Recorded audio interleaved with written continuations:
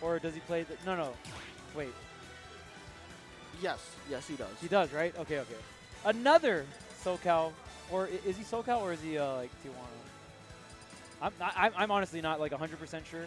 Neither am I don't know if he's TJ or if he's I believe TJ. I mean, TJ's like practically SoCal. Yeah, I mean, Spargo's on RPR. Right, right. So, yeah, shout out to TJ, man. They're very good. They're good. They're very good.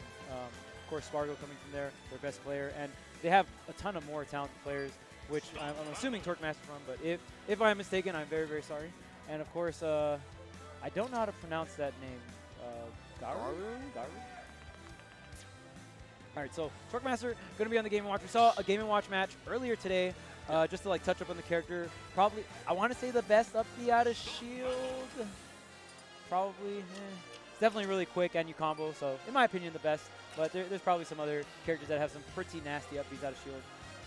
And of course, see, trying to stretch this as long as possible, and Garu is playing. Oh, he didn't even pick his character. He's got to take a second. Pokemon trainer. Okay. Okay. All right. We got the trainer on deck, bro. All right. So I'm a big Pokemon trainer fan in this game. I think the character's super unique and interesting, having the swap mechanic and all that. I think it's Sakurai does an amazing job of making the characters like feel like they're from their games, and Pokemon, you know, just your standard Pokemon game is a turn-based like RPG pretty much, right? And you switch your Pokemon, even in competitive Pokemon, you switch your Pokemon in different situations versus different types to get a type advantage. That's usually what you want to do. And that's exactly what Pokemon Trainers does. Like, okay, I want Squirtle in the beginning. Okay, like, I want to kill him at 50, switch to Ivysaur. You know, I want to stock tank, have a good up smash out of shield, like Charizard. So you're constantly switching in battle to get some kind of advantage that, like, one of your other characters bring to the table, and all three of them are so different, which makes the character really feel like Pokemon. And, like, let's be real, who's just most, like, I feel like 90% of the community or the Smash community are humongous Pokemon fans. Oh, yeah, it's definitely one of my favorite games. And also the thing that's so great about it is that none of the characters feel like they're being carried by the other two anymore. Like, Charizard got some pretty nice buffs where he feels like he has his own role now. But, I mean, we're not really seeing it too much. But Garu was struggling a little bit, to put it politely, that Twerkmaster's kind of just doing everything right now. Yeah, he's trying to find an answer. He's now on the Zard. He's trying to get the stock tank going. But yeah, he's like, a lot of people would have said like before, like, yeah, Zard is carried by the other two. Even before, like, I don't know, for me, like, oh, you're dead. See you later. Get him with the chair. But like Charizard, when you're in a last stock, last hit situation, I would rather fight Ivysaur than Charizard. Because Charizard's out of shield option, like his grab's going to kill you, and then you have to respect up smash out of shield, right? And up B. And up B. Like, there's a lot of things that like Charizard can do in a very safe manner and still like kind of pretty much like pressure you into like, oh, I still have to respect X, X, and X because I can die from them. And Ivysaur is a character that probably has the worst neutral game out of all of them, but he just gets like absurdly early kills. Oh my god, and he is already dead once again. The down smash coming in clutch for Twerkmaster. All right, but Twerkmaster is making this character looking not so hot, man. The forward tilt.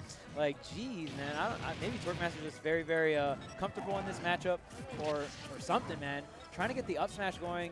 Garu just having such a tough time killing Game & Watch, and that's how you know there's a problem. Twerkmaster using that little boost. If you double jump with the bucket, you get a little boost off of that. But the forward tilt, the tail swipe, definitely going to do it here. And Garu actually opting to stay Charizard at the beginning, but swaps in the middle of the jab from Game & Watch, and that's a big punish. Dude, when Squirtle's buried, his face, he looks like in utter distress, bro. Like, I would be. With how much he weighs, like, get me out, bro. If he gets buried, he might die, like right now. And Garu recognizing that and then just switching to the Ivysaur.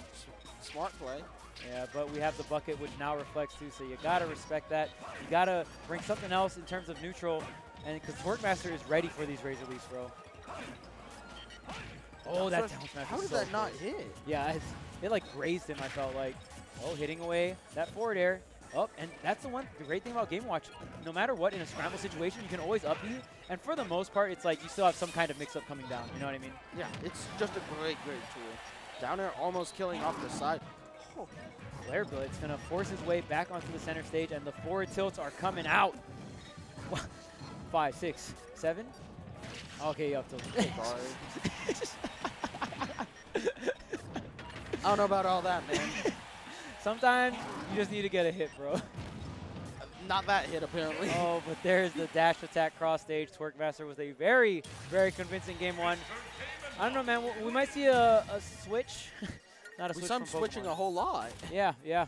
But we might see like a permanent character switch coming out from Garu because maybe it looked rough, man. Twerkmaster looked very, very comfortable in that matchup. Okay, Pokemon Stadium 2.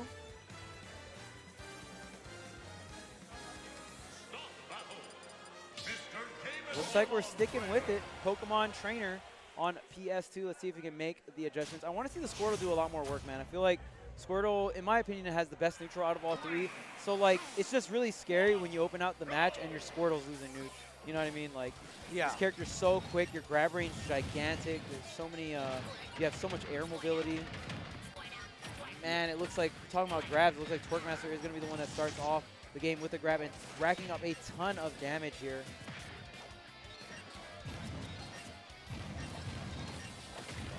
Forward air again. Okay, up B out of the danger, only taking 20%. And that could be another frustrating thing.